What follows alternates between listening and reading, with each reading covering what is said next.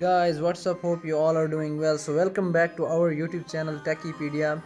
We are back again with a new video. So before starting the video, it's my request to make sure to subscribe our YouTube channel Techipedia and also press the bell icon for our further updates. This is basically our second tutorial on Capcut.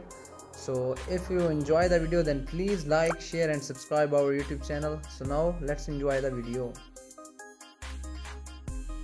So in this video we will tell you how to add green screens in your videos and many more best features of Capcut application. As you can see my previous project in this application, I am personally using this app for my every project. So now we have a video how we can add a green screen in this video. Simply we need to add first overlay in our video. So we need to click on overlay option. Then we can add a green screen in our videos. So first of all we need to select green screen and then add in our video. So now you can see that we have a green screen in our videos. Mostly YouTubers use this for subscribe button and other effects. I am also personally using this green screen effect in my all videos. So now you can see that we need to go on chroma key and select color picker and then select the green color or the other color we want to remove, and then we need to adjust according to our need. In chroma key we need to set intensity. If we low them, then green color is remaining, but if we full this color, then green color is totally removed from our videos. And now you can see that many YouTubers are using this green screen subscribe button. So I am also personally using this.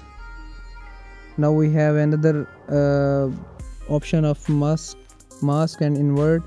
We can invert our this overlay. We can also make triangles, rectangles and circles. We have another option of enhancement, face enhance, body reshape. We can set everything from this little Capcut app. Basically all the work which is done in Adobe Photoshop or which is done in Filmora X9, these all works are done in this small app Capcut. That's why I am personally using this application and I have really loved it. Hey guys, what's up? So this is basically used for every kind of video editing.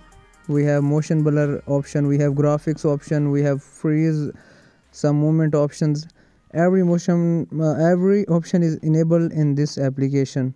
So if you like the video, then please subscribe our YouTube channel and also press the bell icon for our more updates. And thank you so much for your love and your comments. If you want your video, if you want your favorite tutorial on any topic, please leave a comment, then we will make a video on your favorite topic. So please stay with us. We need your support for growing. Thank you so much for watching the video. Make sure to subscribe this channel Techipedia. Also press the bell icon for our further updates and see you in the next video. Bye bye.